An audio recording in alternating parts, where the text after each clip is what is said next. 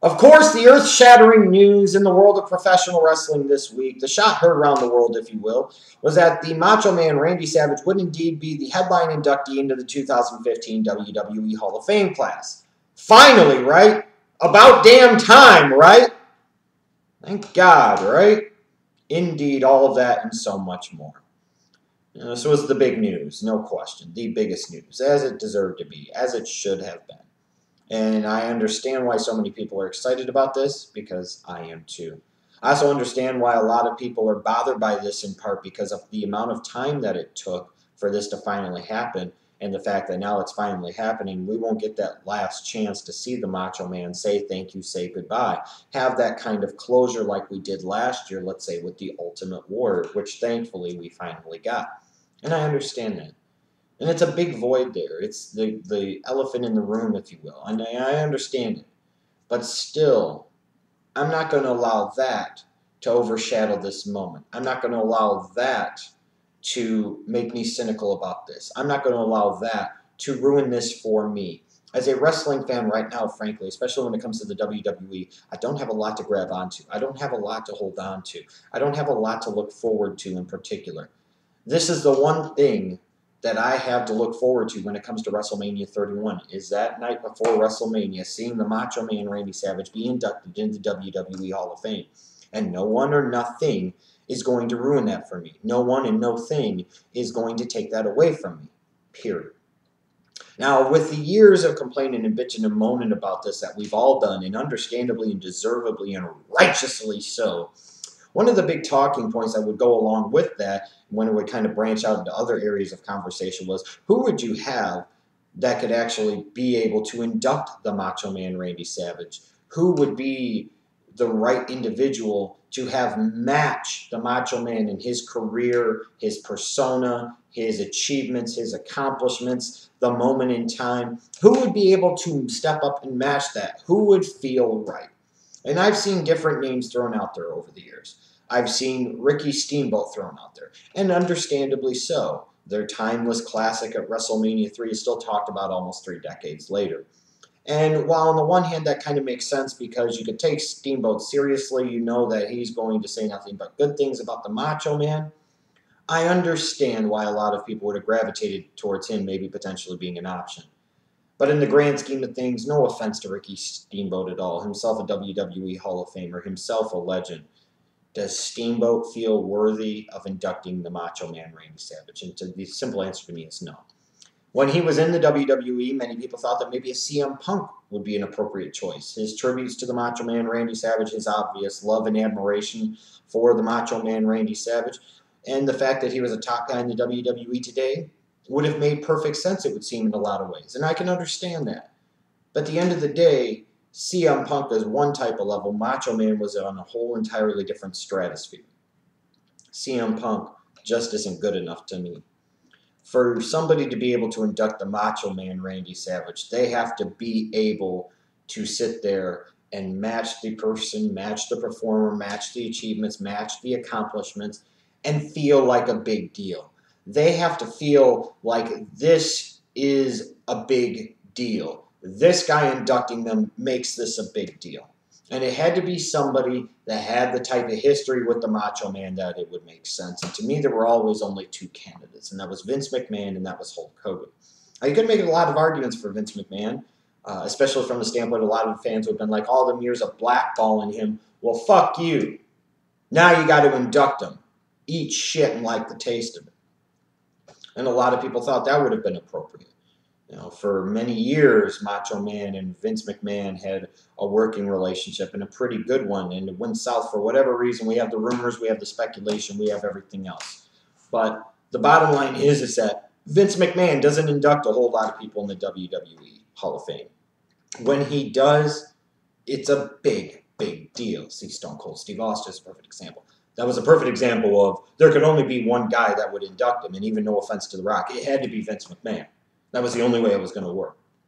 With the Macho Man Randy Savage, you could sit there and made a very huge argument about the fact that Vince needed to be the one to induct him. However, with that said, if Vince inducts him, then it kind of is addressing some of those elephants in the room, and people could show their anger and vitriol and hatred towards Vince about many different things, including the fact that he kept Macho Man out of the Hall of Fame all of these years and all of this other stuff.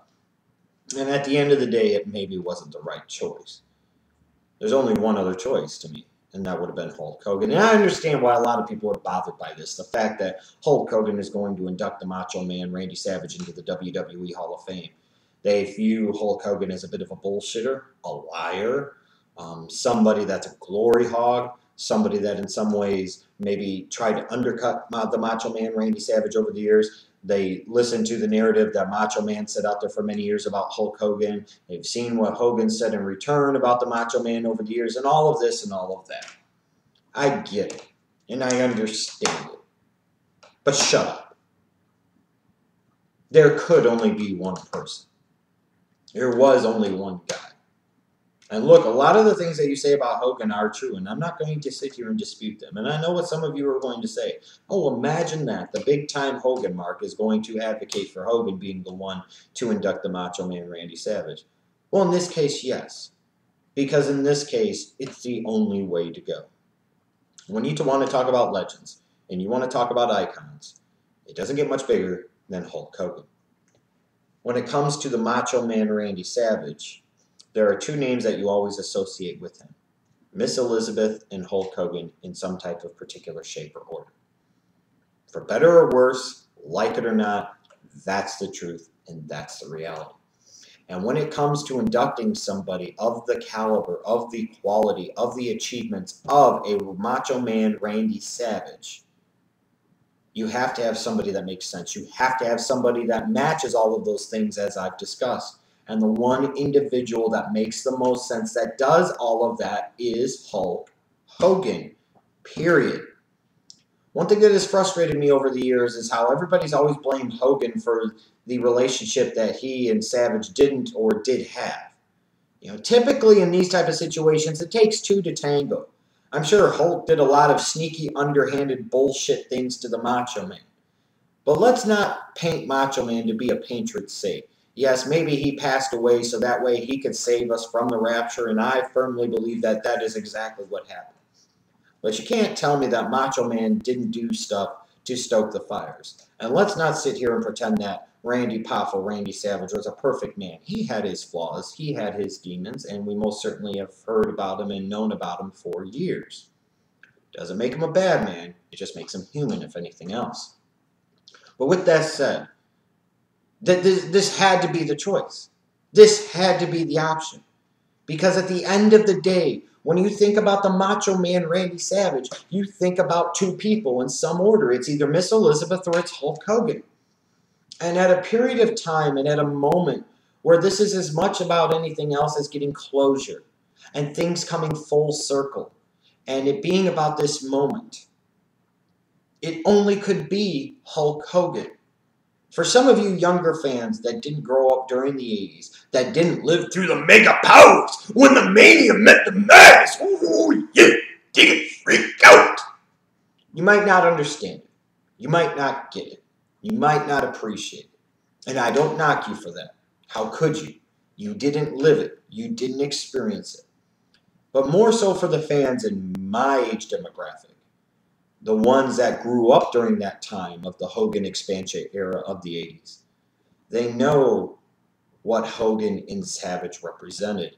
They understand the relationship between Hogan and Savage. And they understand what Hogan and Savage did working together, working against each other, wrestling each other. They understand that this is the right way to go, that frankly this was the only way to go.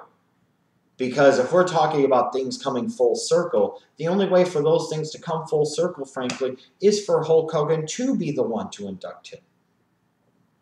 You really think Hulk Hogan is going to go into this speech at Hall of Fame weekend, WrestleMania 31 weekend, and he's going to crap on Randy Savage?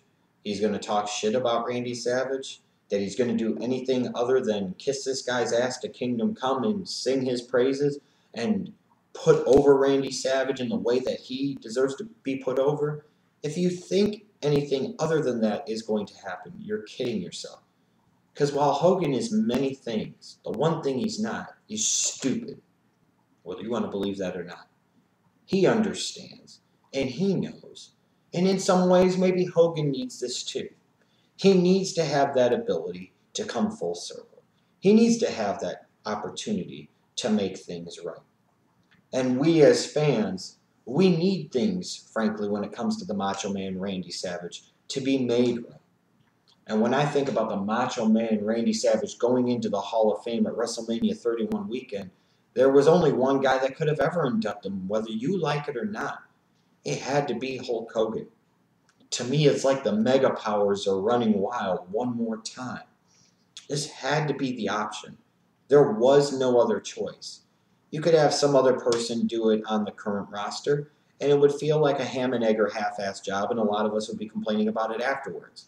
You could sit there and do Steamboat, and that would be nice on the one hand, but that doesn't measure up. You could do Vince, but that would be flawed for the reasons that I already stated.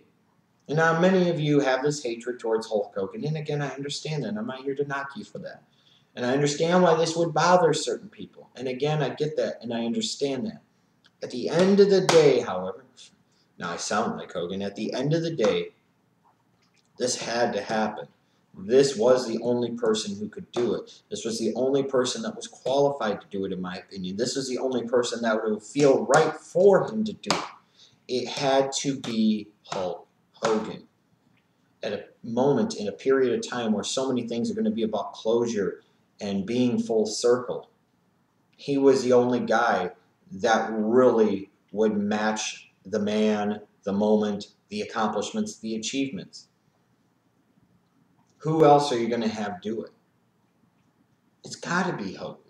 Come on, people. I understand if you don't like Hogan. You think he's an egomaniac, he's a politician, and he's buried people and ruined careers and, is a glory hog trying to hang on for every last bit he can possibly get. I get all of that. A discussion for another time.